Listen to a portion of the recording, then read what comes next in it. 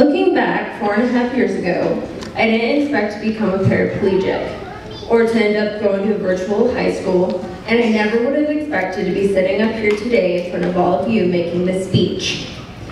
That's the thing with life, faith, or whatever you believe in though. You don't get to pick and choose what it hands to you. I didn't get to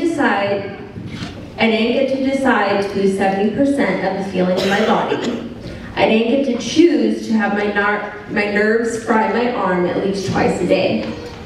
When a difficult chapter in your life comes, all you can do is take a course of action and keep going. I've had friends and even strangers come up to me and say, "I don't know how you do it. I wouldn't be able to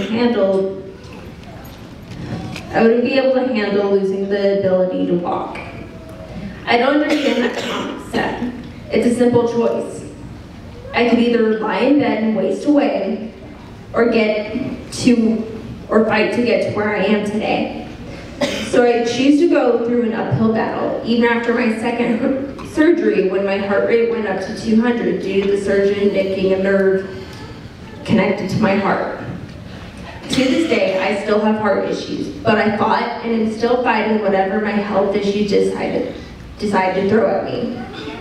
It's been a struggle, but with the help of Erin Cunningham, who, although when we first met it was a bit rocky, has stuck by me and stood by me while she has taught me to advocate for myself, the principal and teachers who have supported me and changed their entire schedules to accommodate my needs, my friends and family who have been great moral support, and finally my father, who, although I know it's what parents do, was willing to put his entire life on hold for me. He's been my support since day one. With my incredible support system and determination, I keep going because I wanted to live my life to the fullest. So when someone tells me they wouldn't be able to go through this, I just don't understand, because I personally believe with the determination and the right support system, you can accomplish anything no matter what you are going through. Whether it be physical or emotional, you can still accomplish your dreams. Whether your goal is a high school diploma, a college education, or really anything you want, you can do it. Just be determined and take the steps to accomplish your dreams.